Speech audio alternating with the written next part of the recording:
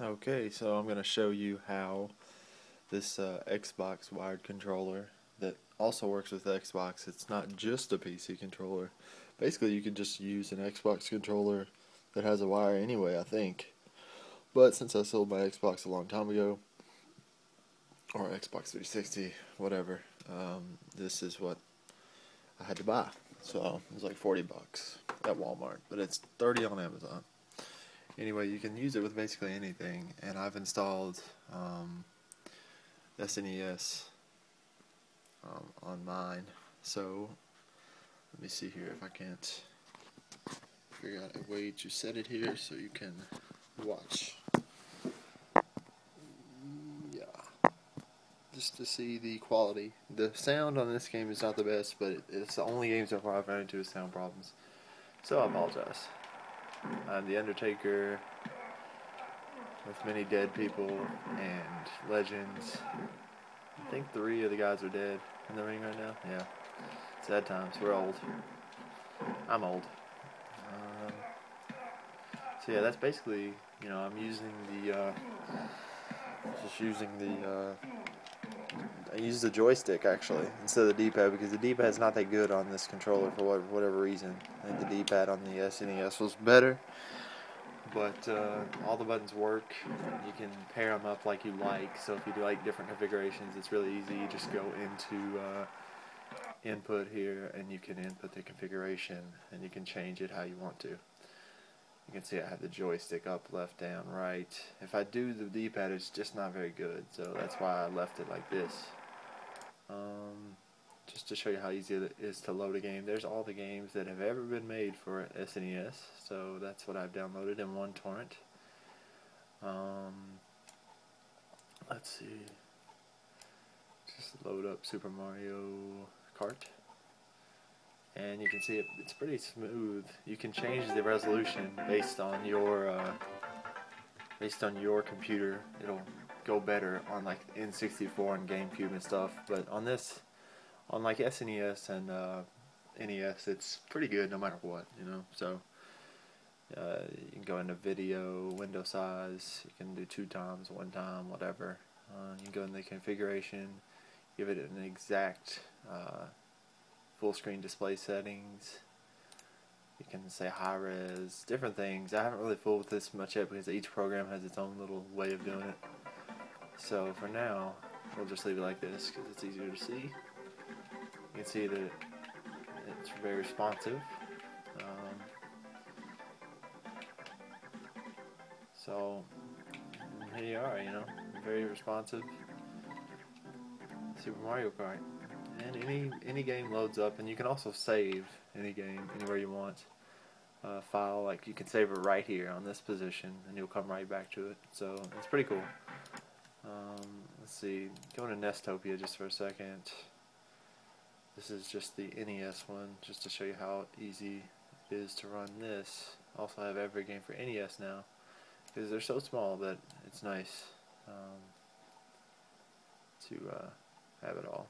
So you see the U's are United States, the J's are the Japanese version. So let's look at Super Mario 2, the Japanese one.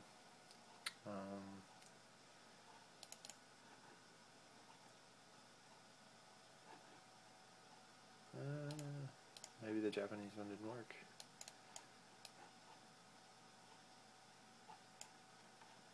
Anyway, I guess maybe this one doesn't have a Japanese support thing on it, so there's all kinds of different versions. Pretty cool. Super Mario USA. It's I guess Super Mario 2 USA. This I'm using the D-pad for because NES is really good and responsive with the D-pad. For some reason the SNES is not. I'm not sure why. But it loads fast. It doesn't slow down your computer at all. I've been downloading stuff on Steam and BitTorrent all day. Well, I just failed hard at that one. So easy. You can save anywhere you want. It's really good.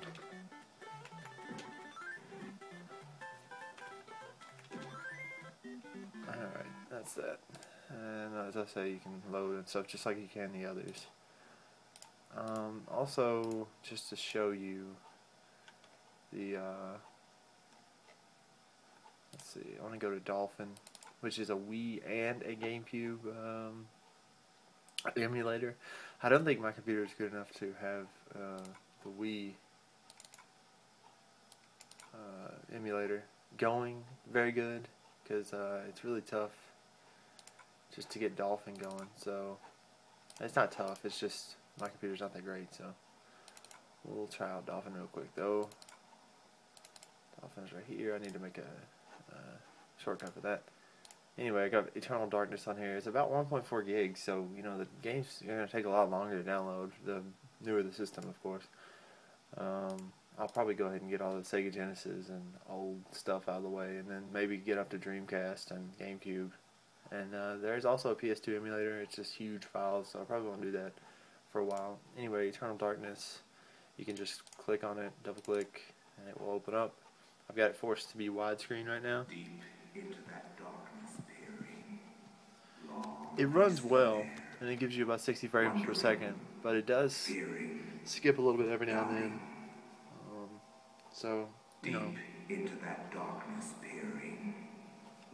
Edgar Allan Poe. It's very responsive, although the controls aren't as smooth as a GameCube probably. It's a little bit weird sometimes.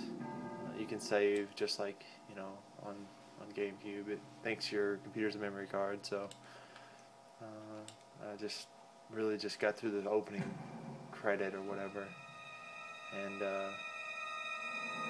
yeah, that's where I'm at with that. I think this is getting a little long. Let's see, I'm at 6 minutes. Yeah, I need to stop this, but you get the point. It